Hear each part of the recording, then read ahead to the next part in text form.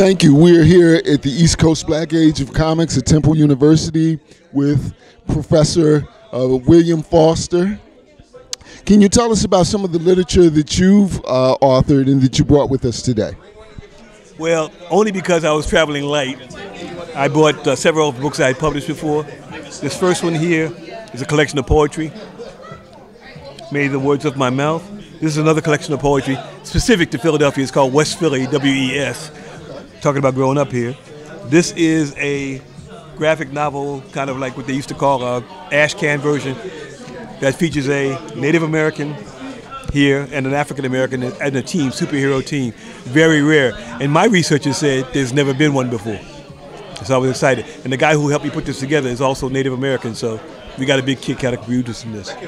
This book is one I put together for an exhibit for my college in Connecticut when I was there. And it basically is photographs of African Americans serving through every theater of war and during World War II.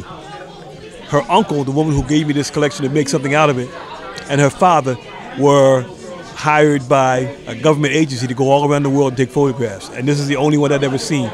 It's amazing. They even had photographs of the women who were in the mail department, who throughout the war never lost a letter. An unbelievable record. And went unnoticed in terms of the annals of history for a long time. I think they only got their recognition a couple of years ago. That's just like from the 1940s. So that was something I felt proud to turn into an exhibit at my college, and then turn into a book that I could sell and let people know what we were done about. This kills me because it shows pictures of people, African Americans, in the Pacific Theater of War, which I had never seen, and they're all doing their job. So the idea is that that's what ECPOC does, reaches to places probably that had never been reached before. Okay. We are here at the East Coast Black Age of Comics speaking to Professor William Foster. We got two more questions for you. Question number one of the two is, we know you're a foremost scholar on black comics from the past. Are there any comics by creators today that you're excited about? How much time you got?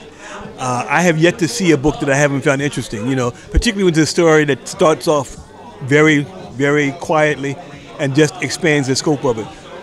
Almost like the Superman legend. Superman comes from another planet, but he lands on a farm, and over time he discovers he has powers far more than people around him. That's a forever story. I used to kid my students in college about it. I said, I'm going to tell you a particular story, you tell me what story it is. A kid is raised with parents in a very poor circumstance for people like him. His parents send him away, and where he goes, he discovers he has great powers and wants to help everybody. What's the story? Now, you got two possible answers. One is Superman, the other is Moses. And I said, had you never thought about that? Now look at comic books with a new set of eyes. Wow. Amazing, amazing. This is our last question. If people want to get more information about William Foster or ask your expert opinion about something, how can they get in contact with you? They're easy enough to find me. If you go on Facebook, you'll find my name. And if I'm not the right William Foster, keep trying. I'm only one of a few as far as I can tell. And give me a plea to get back to you, and it'll be my absolute pleasure, because if I wasn't passing the knowledge, what would I be doing sitting there? That's wrong. Okay? Some people want to hold it like, a devil holding a penny to keep it out of your hands. Me, the more treasure I sell or share, the more treasure there is. Thank you so much.